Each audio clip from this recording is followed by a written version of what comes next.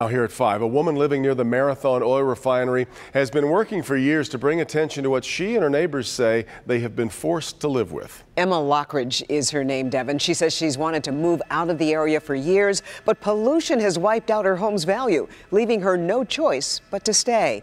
Lauren Padell caught up with her today as she is using a new tactic to raise awareness. Lauren? I've lived in Detroit 48217 probably the majority of my life.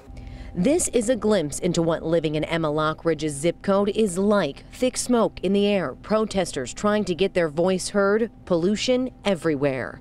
This is the street closest to the refinery.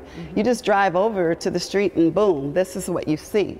You start gagging, you start coughing, and you realize you're inhaling their emissions because you no longer live near the refinery, you live in the refinery. Lockridge says she feels trapped in her neighborhood on Deacon Street in southwest Detroit, a community also known as the Hole, thanks to their proximity to the Marathon Petroleum plant. Most recent house on our street sold for $8,159. We're trapped. We can't stay, we can't leave.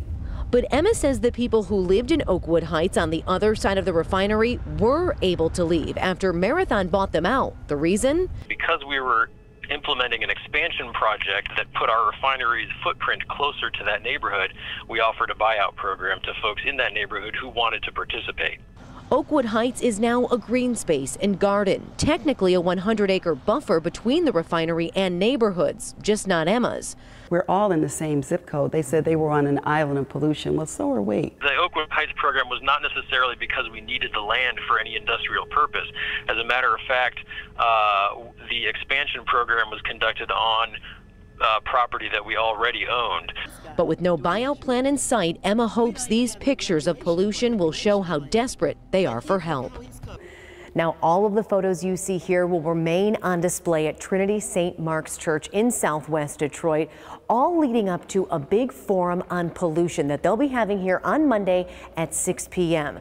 Emma plans on taking this exhibition to churches all across Detroit and hopefully one day soon to the steps of Lansing. Reporting from southwest Detroit, Lauren Podell, Local 4.